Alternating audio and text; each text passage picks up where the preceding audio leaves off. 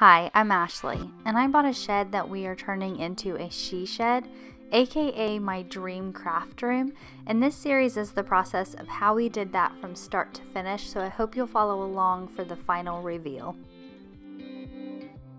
If you guys watched the last episode, we got the trim finished inside and outside of the windows. On the inside of the shed, not the outside exterior part of the shed, but on the inside we did the inside casing and put trim around the windows. This episode we're going to go in with some caulking and try to make it look seamless. Now I ended up doing 2 layers with the caulking, and I sanded in between each layer, and looking at it now I could possibly go back in with a 3rd layer of the caulking, sand it again, and do another coat of paint, but I'm not going to because it just adds character into the shed. Nothing is perfect in here. Nothing is perfectly seamless. You can see seams, and I'm okay with that. Again, it adds texture, it adds character. Now for the trim, we used 1x4s. So this is not actual trim. It's a rough piece of lumber. It's not nice and smooth. I refuse to pay for trim. Trim is so expensive. It's going in my shed. I'm going to be crafting and painting, and glitter's going to, I'm not spending a ton of money on trim. So I'm okay with the 1x4s. And when I sanded them, I only used a 220 grit sandpaper, so it wasn't anything rough that was going to smooth them out.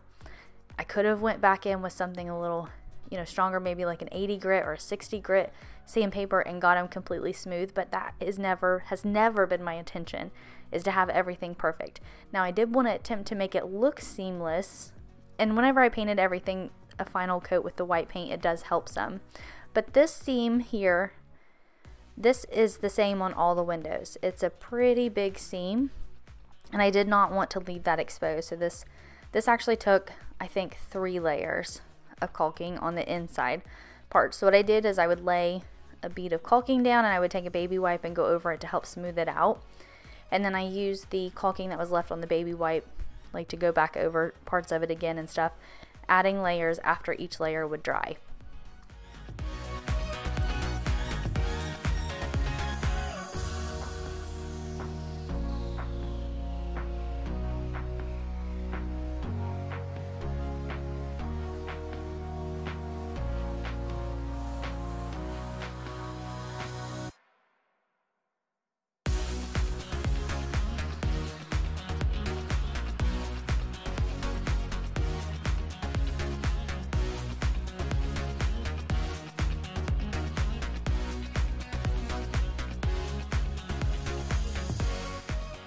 So that's the first layer, and now I'm going to go on the inside seams and up the sides.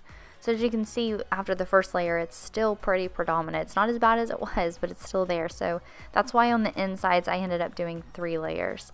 But on the outsides of the windows, where the nail holes are and the little seams where each board butts up to each other, I only did 2 coats.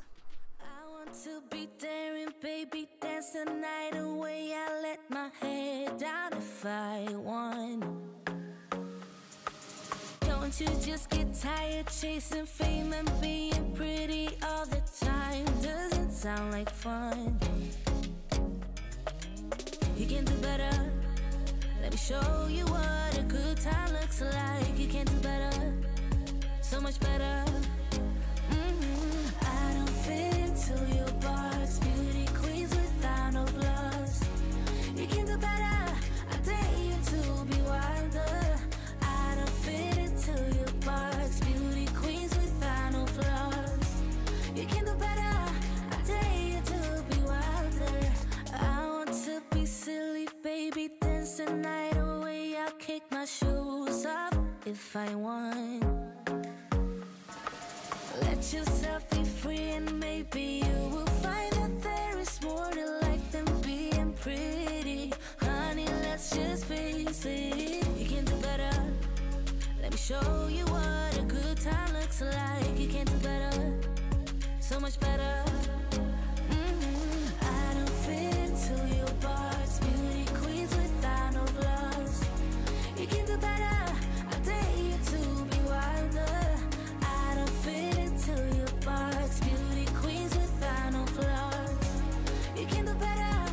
I dare you to be wilder. You can.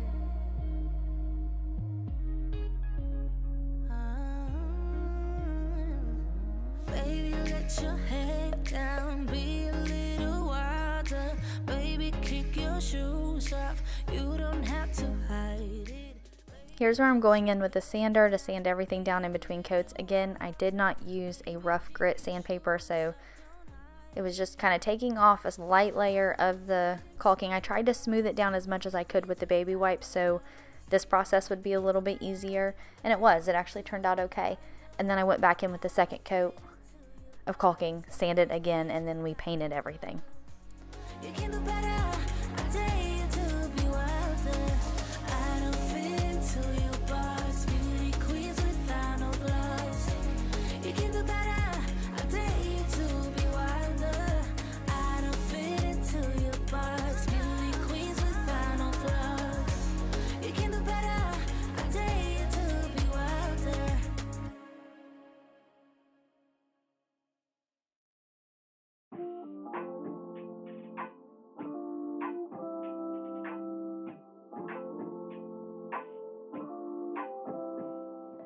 Okay, this was a big boo-boo on my end.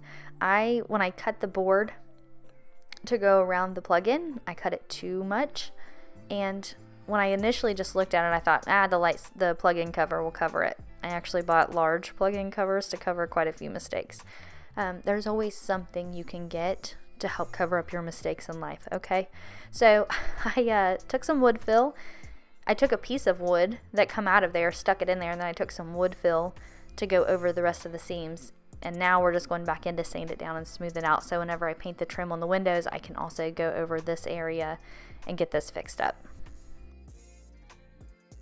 And now we have some fun things finally happening.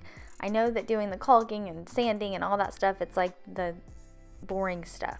Here we're getting the metal put up on the ceiling, and we're getting the recessed slice put in. So my cousin Sammy, he's an electrician. He's the one that ran the electricity through the shed for me. He also ran the electricity to do the recessed lighting. So him and my dad did the measurements, figured out where the lights needed to go, and there's this special circular blade that goes on the drill that is made for cutting through metal, and I got it slightly smaller than the outside perimeters of the recessed lights, because they'll just slip up in there. There's two little clips on each light that keeps it from falling out.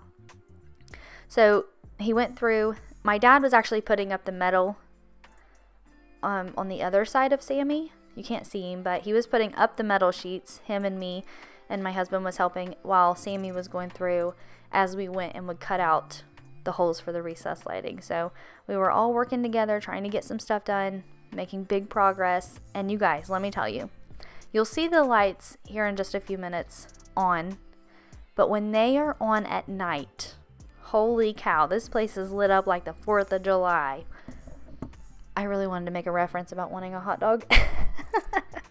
But you can see it from like a hot second down the road, right? Like you can just see it's like it's glowing up here at my house, and I love it because at nighttime when I'm out here and I have the lights on, it's literally the same as if the sun was shining and the lights coming through from the sun.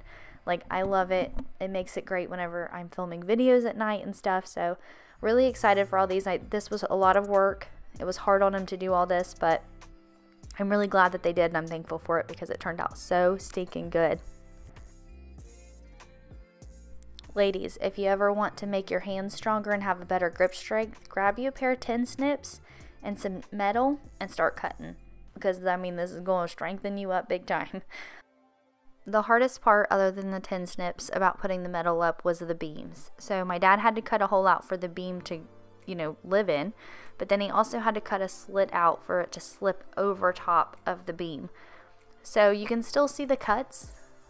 They're not nothing major. It doesn't bother me any, but you can still see them in here. You don't really pay attention to them unless you're looking at them. So here I'm up in the dormer getting it sealed up and trying to make it seamless. I did my best. I do not like going up past the 3rd step on any ladder. It's funny because when I was a kid, like my dad had me on roofs. I climbed tree stands to go hunting. Like, I didn't care. We used to jump out of the barn at my papa's farm. Like, but now as an adult, no thanks. 3 steps and that's enough. I can't do it. My anxiety starts to kick in. I need back on the ground. with that being said, I did my best up here. It is not as smooth, or it doesn't look as good, I guess, as the windows, but it's up in the dormer. You can't really see it unless you're looking for it, and I don't mind, so it worked out pretty good. Now, my husband did help me some with putting the caulking up in the dormers, but I wasn't going past that third step. I really needed to be on the fourth step, but I wasn't doing it. My body and my anxiety said no. I'm not the young, fearless Ashley I used to be. Here I'm showing you where I'm adding the second layer of caulking around the inside of the windows on that seam, and you can see the seam is still pretty predominant. This caulking that I have, I think it's like a 20-minute dry time, so it dries pretty quick, but it's still going to settle down in that crack some. That's why I had to do 3 layers around the inside of the windows.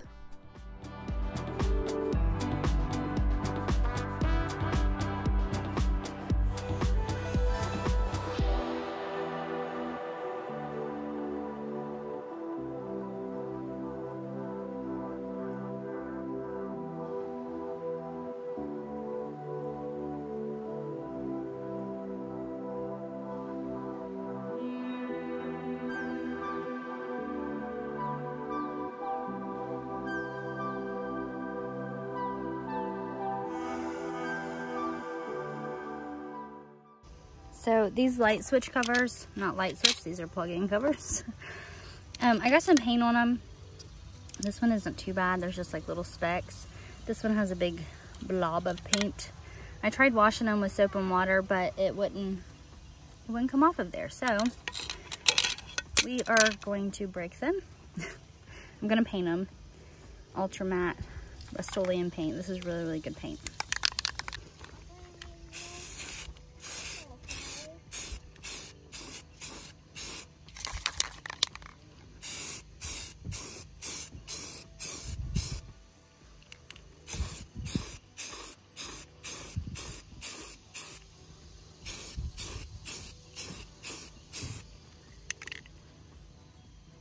Next up, there's one small wall left that we need to put the barn siding on, and it's the wall where the electrical panel is. And I waited until like last minute to do this in case I decided to run more electricity, which I'm glad I did, because we did run wire under the shed for me to have an outlet put in the floor where my craft desk is going to go. Now I don't have that in, like my desk is in here now, but I don't have the outlet in just yet, because once I get cabinets put on the back, I'll probably end up moving my standing craft desk, and so I don't want to put the outlet in the floor until I'm like 100% for sure where I want it to go. But the electricity is ran underneath of the shed for that. This is insulation. Again, you guys, if you've been following along, you know my hatred for insulation. And you know what I learned now? We actually need to go back in. I would love to do this before winter, but I don't know that it's going to happen. But we need to go in and insulate underneath of the shed, so that it'll help a little bit with the floors being so cold. But had to get a few more sheets of insulation put in, and get the barn siding put up on this wall so we can get this wall finally finished. There's so many ways to be happy.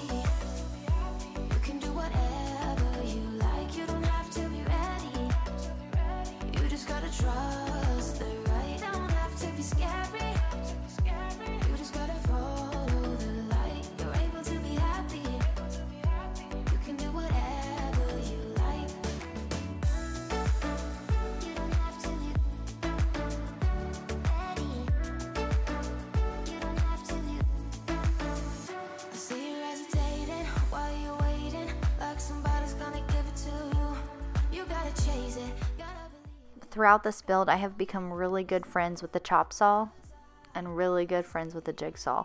I'm starting to become friends with the table saw, but that thing still scares the shit out of me, so I like the chop saw better. I don't know, I feel safer with it, and the jigsaw doesn't scare me, but shrew that table saw. I didn't use the table saw in this episode, but I just was thinking about it and how I'm becoming friends with power tools.